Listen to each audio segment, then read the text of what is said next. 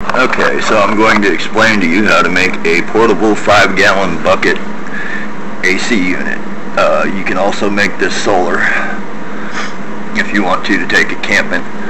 You need a 5-gallon bucket from Walmart along with a 5-gallon bucket lid. Okay, on there you go ahead and you take 2-inch diameter PVC and you cut holes, use pilot holes,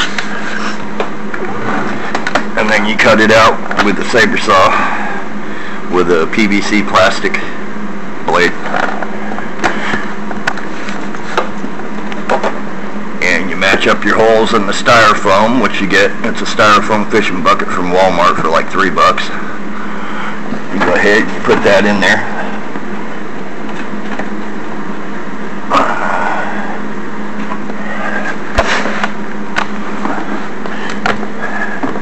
Take your pipes.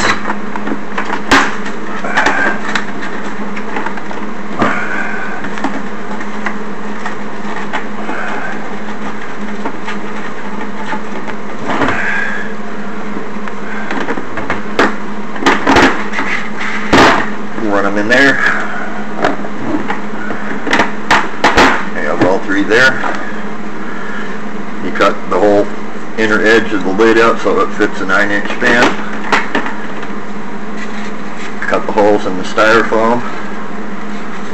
Put your ice in the Styrofoam bucket. Put the lid on.